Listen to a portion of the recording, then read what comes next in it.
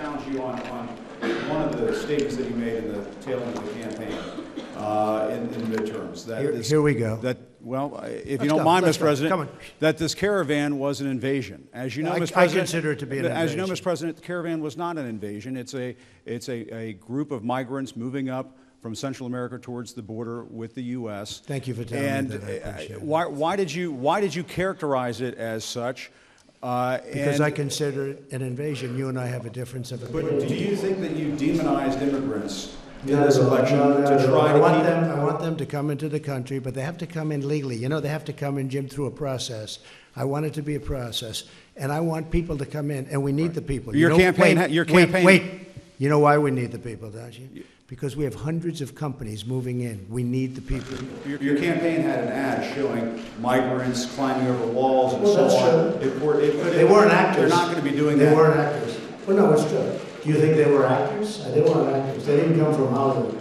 These were people. This was an actual. You know, it happened a few days ago.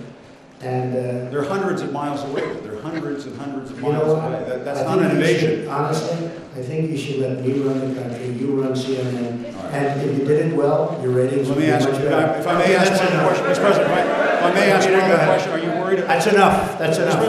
That's enough. That's enough. Pardon me, ma'am.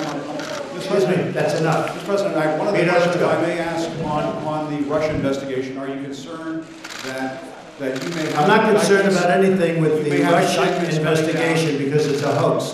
That's enough. Put down the mic. Mr. President, are you worried about indictments coming down?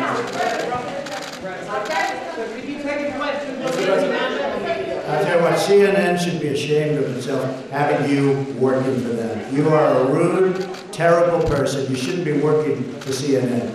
Go ahead. You're a very rude person. The way you treat Sarah Huckabee is horrible. And the way you treat other people are horrible. You shouldn't treat people that way. Go ahead. Go ahead, Peter. Go ahead. In Jim's defense, I've traveled with him and watched him. He's a diligent reporter. Well, I'm not a big fan of yours either, so I understand. To be honest. So let me ask you a question, if I can. You repeatedly said you aren't the best, Mr. President. You repeatedly over the course of just sit down, please. Well, when you report fake news, when you report fake news, which CNN does a lot, you are the enemy of the people. Go ahead.